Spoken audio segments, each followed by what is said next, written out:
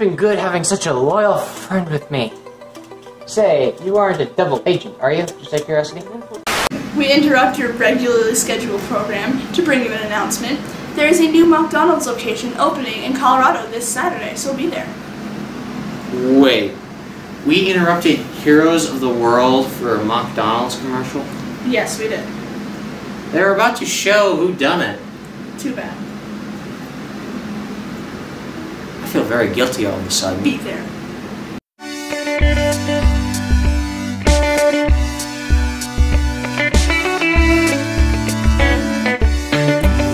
We bring you reports of a missing animal, so if you see a ladybug named Ladybug, please call this number.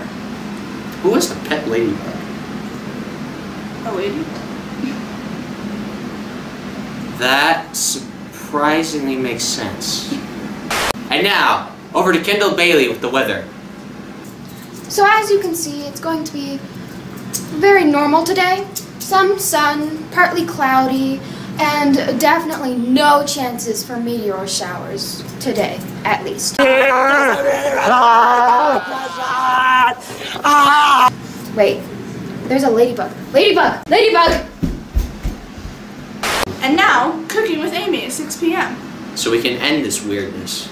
Hello, my name is Chef Amy, and I am here to give you a recipe on fat-free, low-carb, vegan, lactose-free, egg-free, ketogenic, no preservative, GMO-free ice cream. All you have to do is add air. Ah, smell that air. So tell me, Thomas, do you think dank memes are a disease? No, quite the contrary, actually. I don't think dank memes are a disease. I actually love to look at them in my spare time. Dank memes are a disease. You're wrong. You're wrong. I think Thank you for your insight.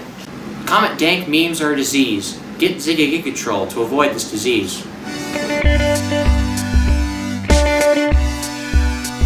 You're wrong.